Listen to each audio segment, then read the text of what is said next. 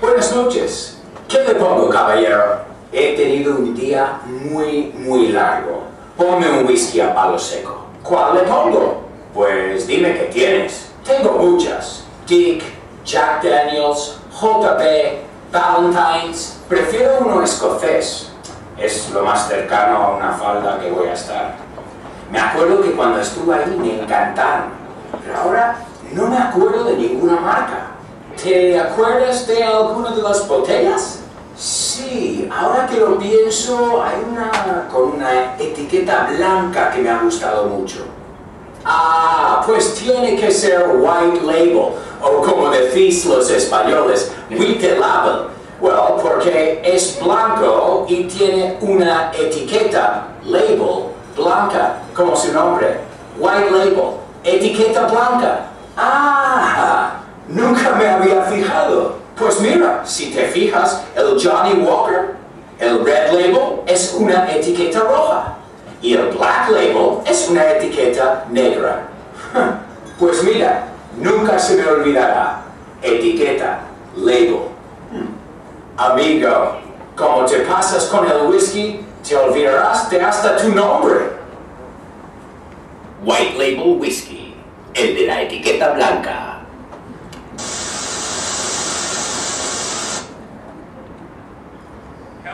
Ladies and gentlemen, and welcome to Test Your English. My name is Buzz Buzzerson. Are you ready to play?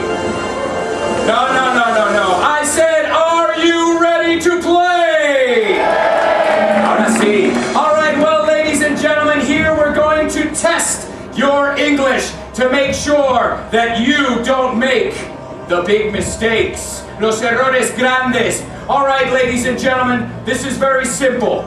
I'm going to give you a couple options, and you tell me which one is correct. Me decís la correcta. Let's go to round one.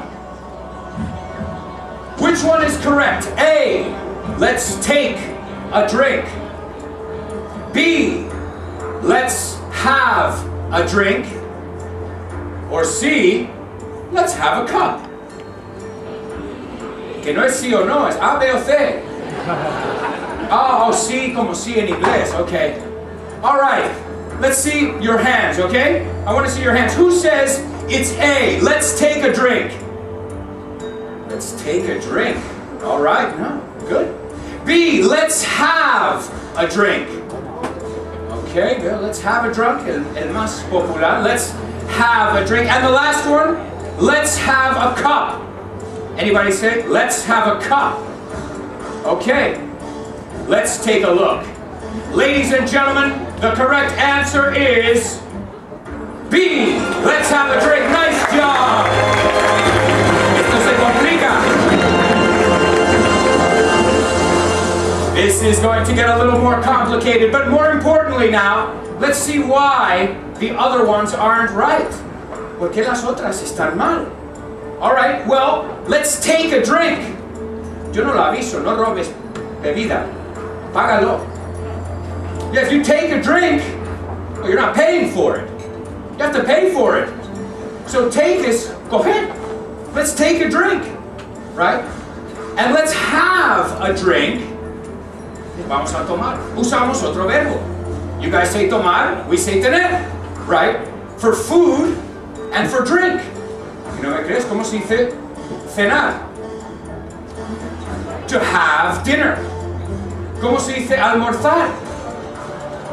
To have lunch. O sea, have, comer y beber. To have. Y desayunar. To have breakfast. Acuérdate, breakfast en sí no es un verbo. Es to have lunch. To have breakfast. To have dinner. Y ahora, esto es donde se complica. ¿Cómo se dice estar en ayunas? What? Ahora nadie, ¿no? Yeah. ¿Cómo es? Un aplauso para mi amigo aquí. Vaya crack. Les va a quitar el trabajo a todos. Well, yes, that's right, to fast. Y para que veas que en nuestros planetas no somos tan diferentes como creéis. We're not as different as you think. You say desayunar. O we say, la palabra es breakfast, pero si lo separas es break, fast, romper la ayuna. So, ¿lo sabías? No lo asimilaste.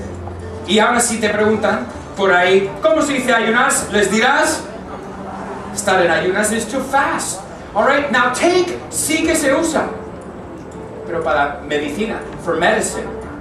Right? So we have food, we have drinks, we take aspirin. Muy bien. Eso, así me gusta. Take aspirin. So be careful with these. And I don't recommend that you take drinks. Te para la policía y te pueden echar, bueno, multas, ya sabes. No robes. Don't take anything. Alright? Well, let's see if you guys understood it. Vamos a ver si lo habéis pillado. Vamos por aquí. Aquí este señor, que te tengo aquí. ¿Cómo se dice? Voy a tomar un vino. Take es medicina. Quizás es medicina para él. Para algunos es. Right? ¿Cómo se dice voy a tomar un vino? I'm going to have some wine. A glass of wine. ¿Cómo se dice voy a tomar una aspirina? I'm taking, or I'm going to take an aspirin, right? Vamos con mi amigo crack aquí. ¿Cómo se dice voy a tomar un jarabe? Oh. Cough syrup. Muy bien, ¿cómo te lo sabías? I'm going to take some cough syrup. Jarabe en inglés es sirope de tos. Cough syrup. Pretty logical, bastante lógico. So we take medicine and we have food and drink. Esa era fácil. Let's go to round 2. Esta ya es más larga y todo. Alright, A. I drived the car and drinked some water. B. I drove the car and drunk some water. Or C. I drove the car and drank some water. Ok, vamos a repasar ahora. Who says A. I drive the car and drinked some water? La menos popular. B. I drove the car and drunk some water. Por aquí. Okay. Alright, and the last one, C. I drove the car and drank some water. Ah, okay, so that's the popular option. Claro, si Richard Vaughan pone la mano, todos, ¿no? Ya veo, estáis viendo lo que hace Richard y luego... Alright, well, ladies and gentlemen, cross your fingers. Crucen los dedos. The correct answer is C. Nice job, un aplauso. Wow.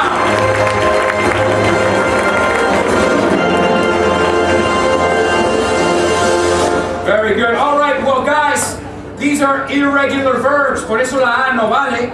Drinked no es palabra. Drived no es palabra. Son irregulares. ¿Sabéis los irregulares, no? Come, came, come. Eso es español. Eso no es inglés.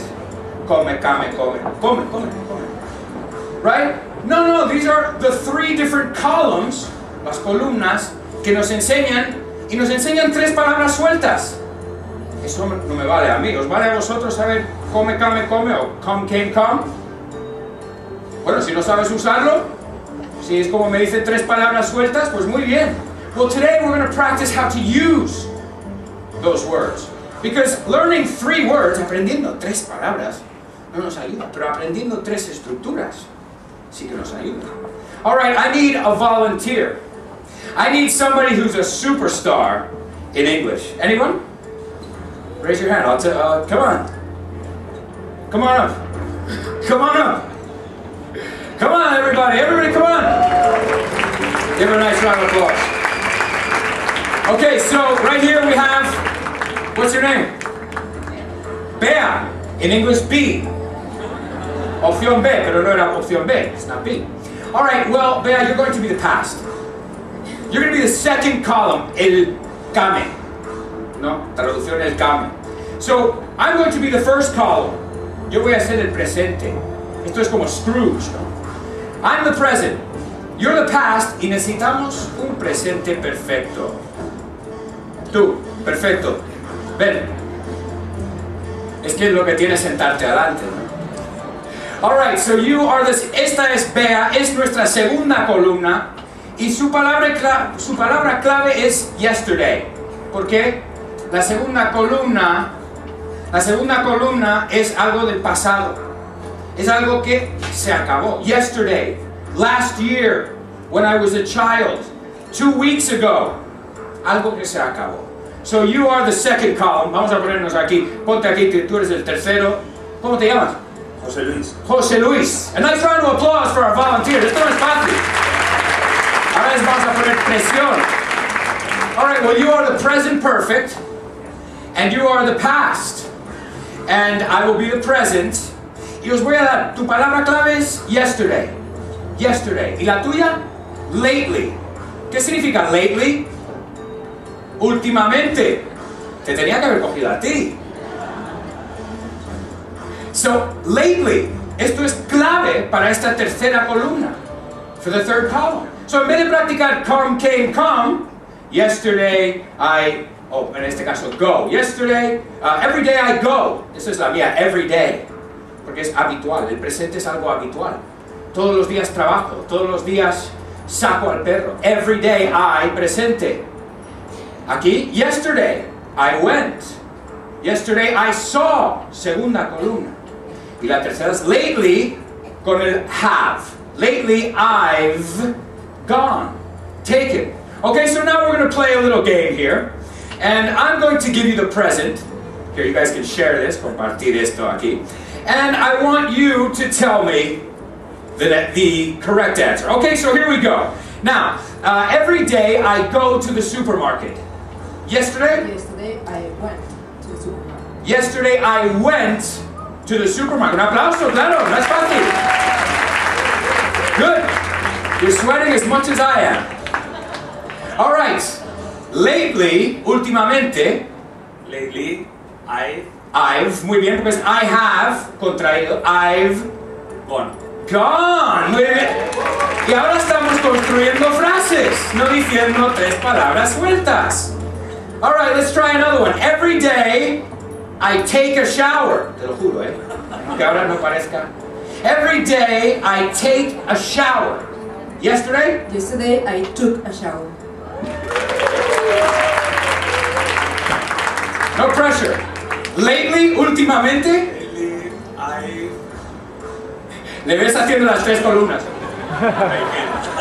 Taken. You gave it away. Lo has soplado, pero muy bien.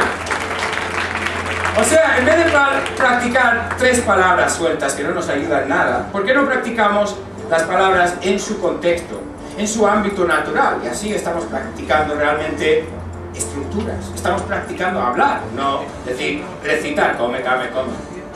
No? Alright, let's try another one. You guys are excellent. You're doing a great job. Okay, every day I see interesting things. Todos los días veo cosas interesantes. Habitual, presente, ese soy yo. Yesterday?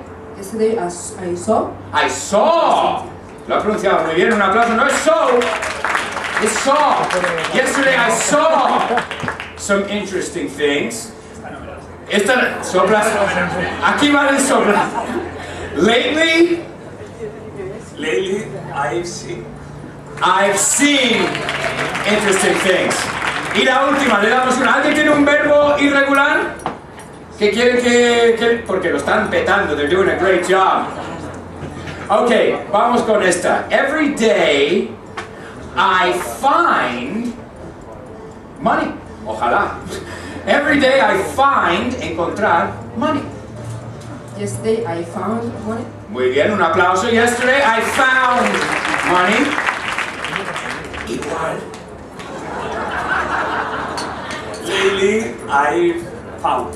Lately I've found money. Un aplauso para nuestros concursantes. Thank you very much. ¿Ves? Y si practicas así, pues así estás practicando cómo hablar, no cómo conjugar un verbo. All right, ladies and gentlemen, we've got more. Aquí no acaba. Let's take a look at round 3, ladies and gentlemen. A, I am agreed. B, I agree. Or C, I am agreed. All right. Who says A? I am agreed. No veo muy bien ahí. I am agreed, ¿no? Okay. B, I agree. Ok, la mayoría, hay algunos que no. All right. Dice, voy a subir la mano por si acaso. C, I am agreed.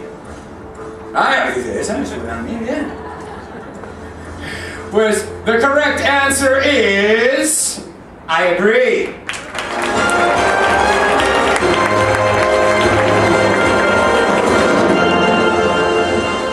Now, this is very simple here.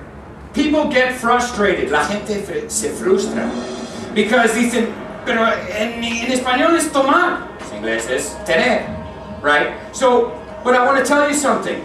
All the big mistakes, que te lo digan Richard y mis compañeros ahí, all the biggest mistakes come from translating directly from your language to my language. So, don't do it. Es mala idea. Porque todos los errores grandes, los top 10, los most wanted, como les llamo yo, vienen de ahí, de traducir directamente de español a inglés. Vamos a probar a ver si caéis en la trampa. Os voy a dar algunos que son diferentes. No, a mí no. Vamos a ver, por aquí. Hello, how would you say, how do you say, depende del tráfico? It depends on the traffic. Yes, un aplauso. It depends on the traffic. Pero nunca decimos, it depends of, que lo he oído 1000 veces. En español es depende de, en inglés es depende en. It depends on, not it depends of. Ok, vamos a ver otra aquí. La gente es alegre. People are happy. People are happy. No, people is. Habéis dicho people is un par de veces, ¿no? Yeah, todos. I know. People are. Claro, pero si lo traduces, en tu cabeza siempre vas a ver it is. People is. Y nunca decimos people is. Así que, forget it. No traduzcas. It's just going to make you make more mistakes. Alright, vamos por aquí. Tengo... ¿Cuántos años tienes? 11. Me lo ha dicho en inglés. ¡Un aplauso! Ok, ¿cómo se dice? Tengo 11 años. I am 11 years old. Yes, I am 11 years old.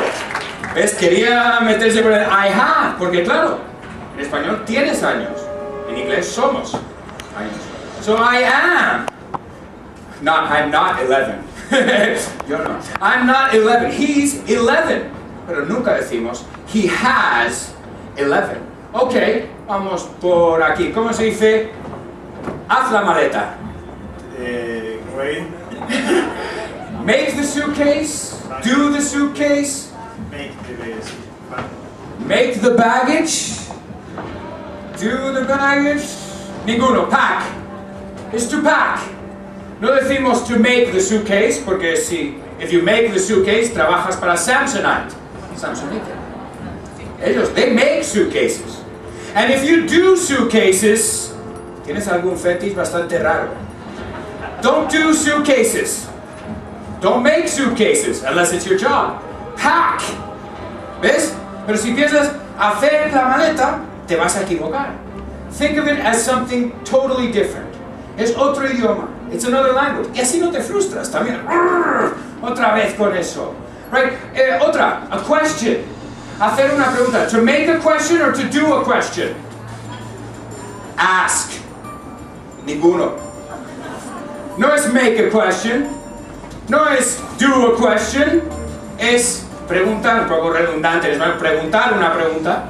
To ask a question. So, what I'm trying to say is, don't translate. It's a bad idea. At least if you want to avoid, evitar, los errores más grandes. Y te digo que lo son. Those are the ones. All right, guys, our fourth and final round. Let's take a look. Oh. Aquí, esta es difícil. Good luck to you, ladies and gentlemen. A. Tell me what your name is. A. Tell me what your name is. B. Tell me what is your name. B. Tell me what is your name. Or C. Tell to me what is your name. Tell to me what is your name. Te veo, estás entre la A y la B, la B y la C. All right. Who says it's A? Tell me what your name is. La mitad más o menos. Tell me what your name is. Okay, la B. Tell me what is your name. Okay. Está dividido. Te he dicho que esto es más complicado. Esto es como la vida. La juventud todo bien y se va complicando la cosa. Right? And C, tell to me what is your name. Descartamos la C. We'll rule it out. To rule out. Descartar. So it's between A and B. Ladies and gentlemen, the correct answer is A.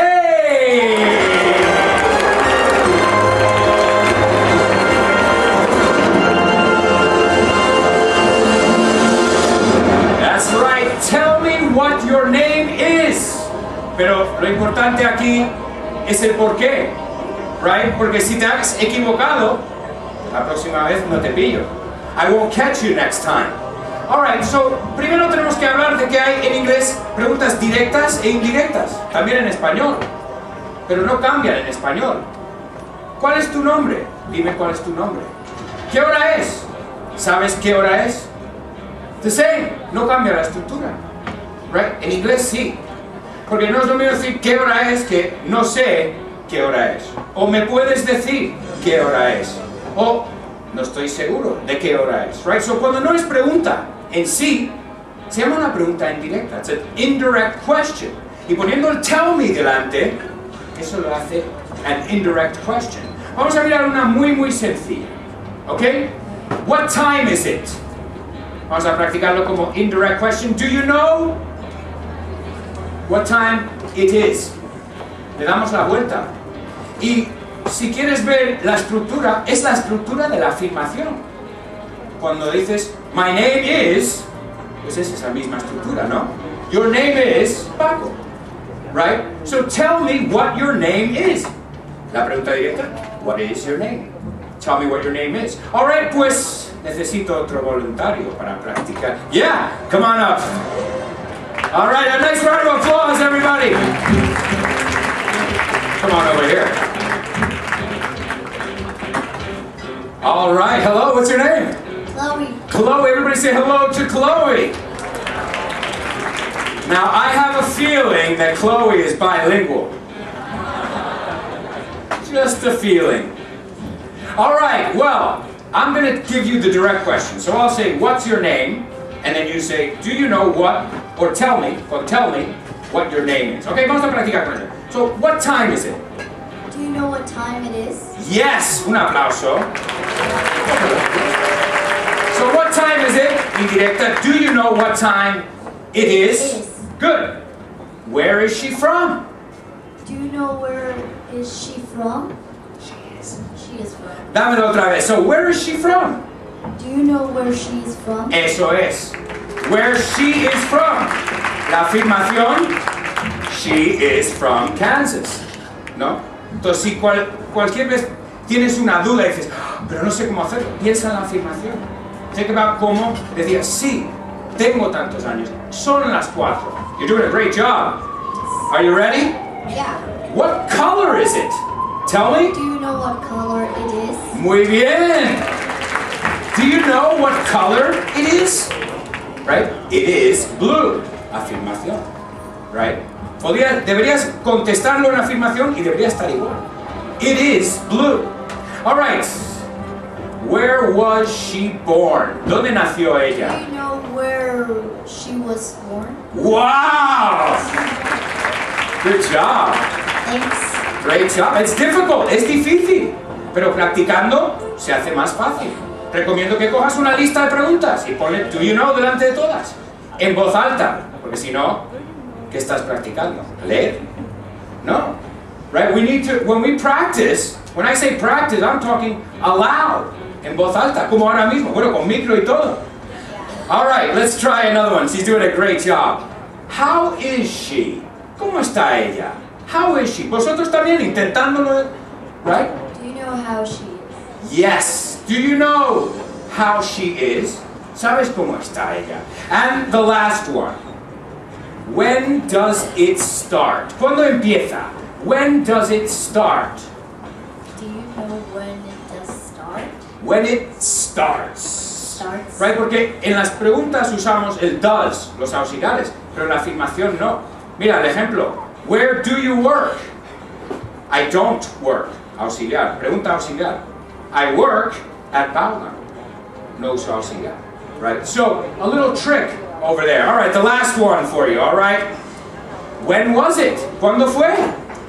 Do you know when was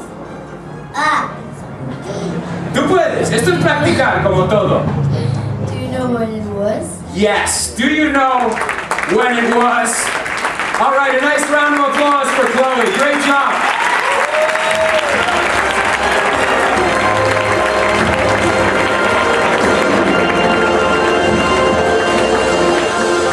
All right, ladies and gentlemen, well, that was the first round, but right now we've got to go to a commercial break. But before we go to our commercial break, I just want to remind you that the best way to learn, la mejor forma de aprender, is to have fun, to play, lo que acabamos de hacer. Because yes, we were playing a game, but we were also having fun. ¿Y habéis aprendido unas cosas también? Well, goal accomplished. All right, well, ladies and gentlemen, we'll be back after a word from our sponsor.